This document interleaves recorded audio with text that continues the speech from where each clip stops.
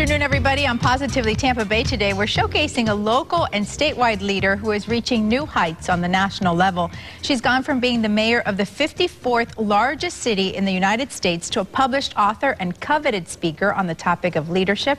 We welcome to our studios the former mayor of Tampa, Pam Iorio, and a good friend to ABC Action News. Thank you so much for coming in. It's great to be with you. Always is. Thank you, and congratulations on the book. It's going great. And it's really been a lot of fun along the way, which is important in life. As you do anything, you should make sure you have a good time along the way. You have the best pictures on your Facebook showing you at different events. You've been able to go out to the community, talk about the book.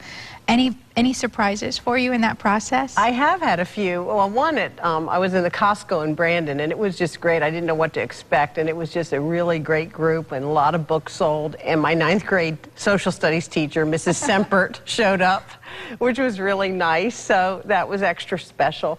But all my book signings have been special. You have been in politics since you were 26 years old. How was this process of writing a book different from the political side? You know, listen, it was very different, and there are probably a lot of people listening who say, I think I'll try something new and different in life, or maybe they have to try something new and different because they've been laid off or their job eliminated, who knows. And it's easy enough to say, I'll reinvent myself or I'll do something different, but it's difficult. And it was difficult for me because I'm naturally an extrovert, a person who gets a lot of energy from people, and writing a book is a very solitary, introverted thing to do.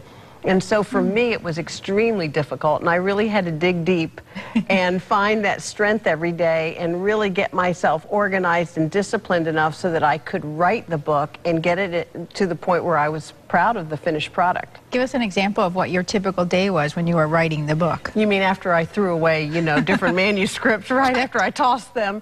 I am an early riser. I like to get up around 5:30 to 6 every morning, and I did as mayor. But what I had to discipline myself, I realized that my best writing was when I first got up. And so I finally got with the agenda, and I realized in order to get the book done and to be proud of it, I had to write for about 4 or 5 hours a day. So I'd get up at 6, and I would just spend that whole time in the morning until about noon writing. And I just had to discipline myself. It was very difficult because, as any writer knows, it's you and the computer screen. You don't really get feedback, and then from an editor, the feedback you tend to get is negative, which of course you want the negative. You want to be better.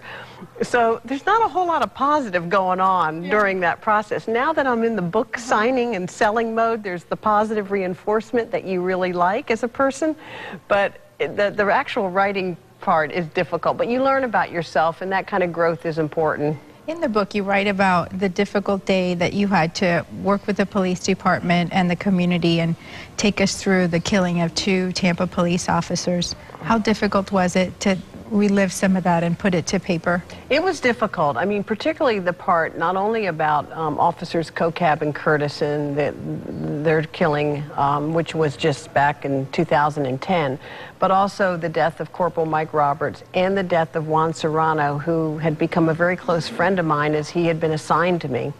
And the part I really had a tough time with, and I threw it out several times and rewrote it many, many times, was actually talking about the death of Juan and then the subsequent death of my father, and going into a very dark time, into, you know, many times many of us go into a dark place. But what happens when you're in a position where people are looking to you for leadership and for guidance? And again, with the deaths of officers Cocab and Curtis and the manhunt for the killer, what happens when people are looking to you for leadership and guidance, but you're going through a difficult time yourself? So I share a little bit of how I got through it. It worked for me, at least. Right. It's a fascinating book. I'm not finished yet. I'm almost finished yet. So with that we end. It's a great tease. If you would like to learn more about the book, if you would like a copy of it, go to the website. It's PamIorio.com. The book is straightforward, ways to live and lead, a great holiday gift. Thanks for watching, everybody.